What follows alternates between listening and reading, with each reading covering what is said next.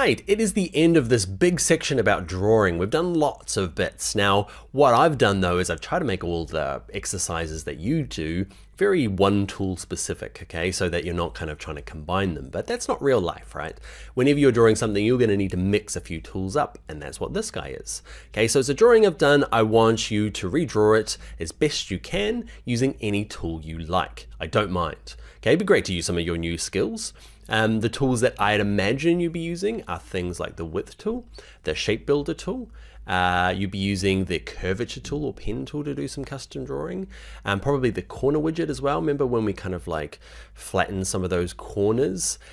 You also, so once you've drawn it, go through, colorize it. A little hint if you are not new, but stuck in the same kind of color world, you might check out color.adobe.com right here. Okay, and in here, go to explore, and it just gives you some options for colors. Okay, say you decide to go 80s, fantastic. I clicked on edit colors.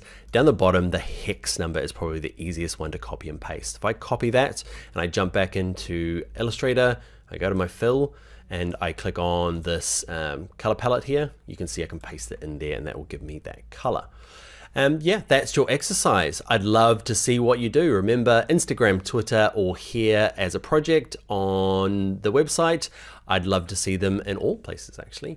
And yeah, see how you end up doing with this drawing. All right, my Illustrator lover, happy drawing, and I will see you in the next section.